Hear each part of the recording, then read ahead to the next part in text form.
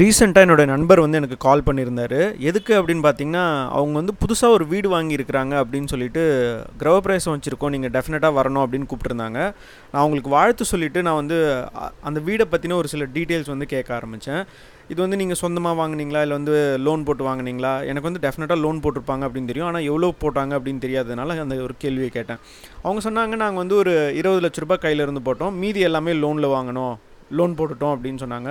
சரி, வீடு வந்து எவ்வளோ அப்படின்னு கேட்டதுக்கு அவங்க மொத்தமாக 80,00,000 வந்துருச்சு அப்படின்ற மாதிரி சொன்னாங்க. அவங்களுடைய ஆரம்ப பிளான் வந்து 60,00,000 தான் வீடு வாங்கணும் அப்படின்னு நினச்சாங்க. சிட்டிக்குள்ளே 60,00,000 அவங்களுடைய எதிர்பார்ப்பை பூர்த்தி செய்கிற மாதிரி எதுவும் கிடைக்கல. அதனால் வந்து சிட்டிக்கு அவுட்டரில் போயிட்டு அவங்க வந்து வில்லா ஸ்டைலில் கேட்டட் கம்யூனிட்டி இருக்கிற மாதிரி எல்லா ஃபெசிலிட்டியோடு இருக்கிற மாதிரியான ஒரு ஒரு வீடு வாங்கியிருக்காங்க. அதனால் ரெஜிஸ்ட்ரேஷன், இன்டீரியர் டிசைனிங் இதெல்லாம் சேர்ந்து 80,00,000 டோட்டல் காஸ்ட் வந்துருச்சு அப்படின்னு சொன்னாங்க. இப்போ ஹஸ்பண்ட் அண்ட் ஒய்ஃப் இவங்க 2 பேருமே வேலைக்கு போகிறாங்க. பொதுவாக இது மாதிரி ஏர்னிங் கப்புள்ஸாக இருக்கிறவங்களுடைய தாட்ஸ் என்னவாக இருக்கும் அப்படின்னு பார்த்தா, அவங்க வந்து ஏற்கனவே கையில் ஒரு சேவிங்ஸ் அமௌண்ட் வச்சுருப்பாங்க. அதை வச்சு தான் இவங்களும் வந்து ஒரு 20,00,000 வந்து டவுன் பேமெண்ட் கட்டினாங்க. 20 ப்ளஸ் அவங்களுடைய ஜுவல்ஸ் ஏதாவது வச்சுருந்துருப்பாங்க, அதை வச்சு கட்டிட்டாங்க. அவங்க என்ன நினைப்பாங்க, நம்மளுடைய ஒருத்தவங்களுடைய சேலரியை நம்ம வந்து சேவ் பண்ணிட்டாலும், ஒருத்தவங்களது செலவு பண்ணிட்டாலும் நல்லாயிருக்கும் அப்படின்னு யோசிப்பாங்க. அதே வீடு வாங்கக்குள்ளே என்ன யோசிப்பாங்க அப்படின்னா, ஒருத்தவங்களுடைய சேலரியை நம்ம வந்து இஎம்ஐக்கு வச்சுக்கலாம், இன்னொருத்தவங்களுடைய சேலரியை நம்மளுடைய செலவுக்கும் நம்மளுடைய சேவிங்ஸுக்கும் ஏதாவது வந்து பண்ண முடியுதா அப்படின்னு யோசிப்பாங்க. ஓகேயா? இப்போ இந்த வீடியோவில் நான் அந்த டீட்டெயில்ஸ் தான் நான் காமிக்க போகிறேன். நான் வந்து ஒரு 7-8 வருஷத்தில் இவங்க வந்து அவசரப்பட்டு வீடு வாங்கிட்டாங்களோ அப்படின்ற ஒரு ஃபீல் எனக்கு இருக்குது. ஏன் அப்படின்னா, அந்த நண்பர் சொன்னார், எனக்கு நான் பாட்டில் ஒரு வீடு வாங்கிட்டேன், டிசைட் பண்ணிட்டேன். ஆனால் வந்து 20 வருஷம் எப்படி நான் கட்ட போகிறேன் அப்படின்னு தெரியல.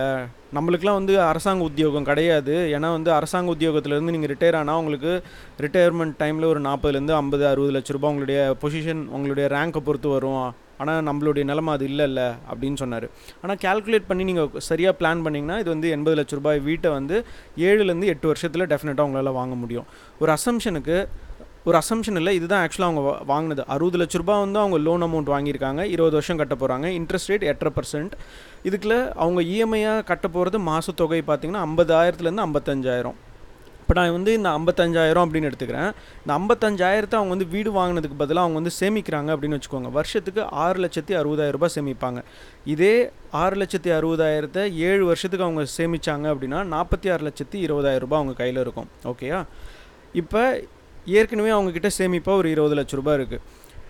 ஸோ மொத்தம் 66 லட்ச ரூபா நம்ம ரஃபாக வச்சுக்கலாம். இந்த 66 லட்ச ரூபாயை நீங்கள் பேங்க்கில் ஒரு ரொம்ப கம்மியான வட்டியில் வச்சுருந்தீங்க அப்படின்னா கூட ஒரு 4 லட்ச ரூபாயிலேருந்து ஒரு 5 லட்ச ரூபா டெஃபினட்டாக வரும். ஸோ உங்கள் கையில் மொத்தமாக இருக்க போகிறதுன்னு பார்த்தீங்கன்னா ஒரு 70லேருந்து 72 லட்ச ரூபா உங்கள் கையில் வந்துடும். சரியா?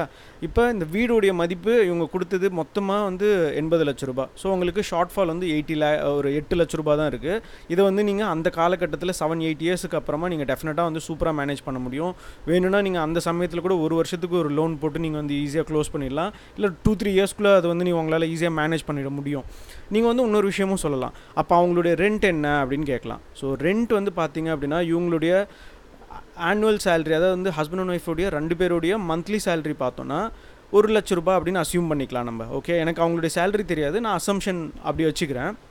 இவங்களுடைய ரெண்ட் வந்து ஒரு 10,000 அவங்க கொடுக்குறாங்க அப்படின்னு கூட நம்ம வச்சுக்கலாம். ஸோ அந்த கேல்குலேஷன் பார்த்திங்கன்னா இங்கே வந்து அந்த செலவு இருக்காதே அப்படின்னு சொல்லுவீங்க.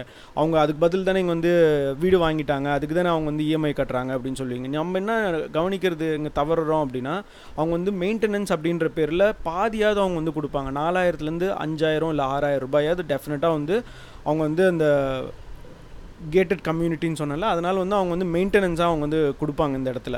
ஸோ அதனால் வந்து பெரிய அளவில் ஒன்றும் டிஃப்ரென்ஸ் ஒன்றும் வந்துடாது. நீங்கள் சொல்கிற அந்த கேல்குலேஷன் வந்து இட் டசன்ட் ஒர்க் அவுட். நான் சொல்கிறது, நீங்கள் ஜூம் அவுட் பண்ணி வெளில வந்தீங்க அப்படின்னா அந்த பெரிய தொகை வந்து எப்படி உங்களை காப்பாற்றும், நீங்கள் வந்து பிளான் பண்ணிங்கன்னா எப்படி உங்களுக்கு வந்து அது ஹெல்ப் பண்ணும் அப்படின்றதுக்கு தான் இந்த வீடியோ நான் போட்டேன். ஸோ நீங்கள் கொஞ்சம் யோசிச்சு பார்த்தீங்க அப்படின்னா உங்களுடைய இமீடியட்டாக நான் வீடு வாங்கணும், என்னுடைய சேலரி வந்து ரொம்ப நாளைக்கு நான் வந்து வேலைக்கு போக மாட்டேன் அப்படிலாம் இருந்தீங்க அப்படின்னா பிளான் பண்ணிங்க அப்படின்னா வந்து டெஃபினட்டாக வந்து உங்களுடைய ஹவுஸ் பையிங்காக இருக்கலாம், இல்லை எந்த ஒரு விஷயமா இருந்தாலும் it will have a great impact. அது வந்து நீங்கள் வந்து கடனில் போய் சிக்காமல் உங்களுடைய யாருக்கும் நீங்கள் வந்து அடிமையாக இருக்கணும் அப்படின்ற ஒரு அவசியம் கிடையாது. நானே ராஜா நானே மந்திரியாக இருக்கலாம்.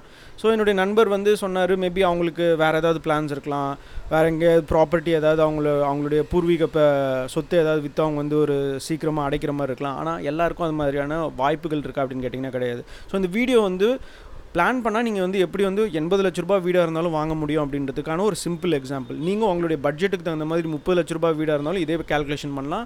ஒரு 40, 50 வேறு எவ்வளோ அந்த ப்ரைஸ் ரேஞ்ச் இருந்தாலும் நீங்கள் இதே மாதிரி ஒரு கால்குலேஷன் பண்ணி நீங்கள் வந்து உங்களுடைய வீடை வந்து வாங்கிறதுக்கு பிளான் பண்ணலாம் அப்படின்றதுக்கான ஒரு வீடியோ தான் இது.